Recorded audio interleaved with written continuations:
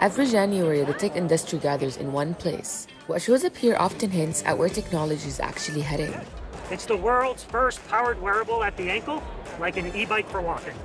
When you have more interactions with robot, so robot will memorize your preference and behave as your preferred way.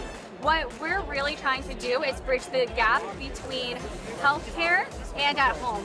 This is the C200. It's the world's first ultrasonic chef knife designed specifically for home cooks. Aura is the product that can sense your home, your emotion, your environment. All the decisions that we make using our eyes when we are cooking, right? So for example, we pour in onions and we keep sauteing it until it turns golden brown or translucent.